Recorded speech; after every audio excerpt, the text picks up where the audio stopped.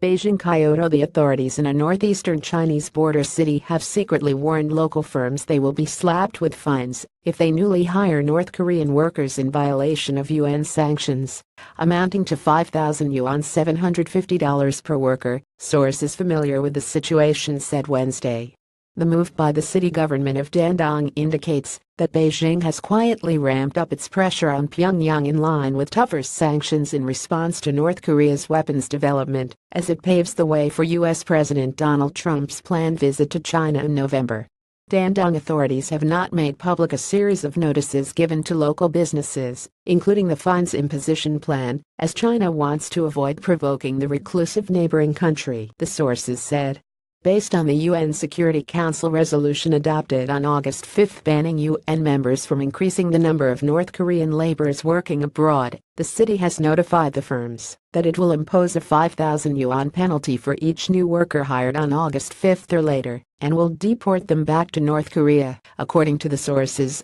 Companies are asked to voluntarily send back North Korean workers hired on or after that date, and their failure to do so will be subject to additional penalty charges, the sources said.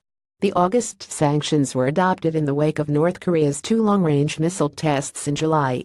Similarly targeting North Korea's sources of foreign currency, the Security Council approved another sanctions banning North Korea from exporting textiles on September 11. Following the country's sixth and largest nuclear test on September 3. Based on the step, the Chinese city authorities made clear that textiles made in North Korea using materials imported from China will also be covered by a trade embargo. The Chinese firms have been banned from purchasing such textile products effective September 11, according to the sources.